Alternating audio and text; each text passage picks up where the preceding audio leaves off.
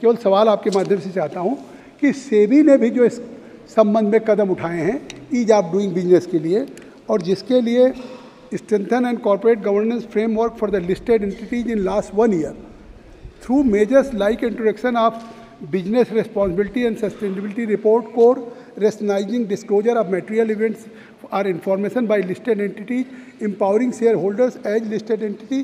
तो ये जो सेबी के द्वारा कदम उठाए गए हैं, काफ़ी कदम उठाए गए हैं सरकार ने, तो इस संबंध में भी इसका क्या प्रभाव पड़ा है केसेज के रिडक्शन में या केसेज के पेंडेंसी में? The most important question which Sri Jagdambika Pal raised about the Sebi, sir, I want to underline the fact that the reforms which have been brought by the Sebi, particularly in timelines which have been given for settlement of claims, is a remarkable step taken forward, and our markets have also been, and companies have also benefited from it.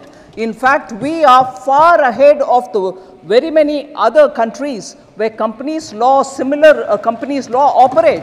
They are still not able to settle claims within even T+6, T+5 or T+4. We have even come to T+1, which is effectively being run today.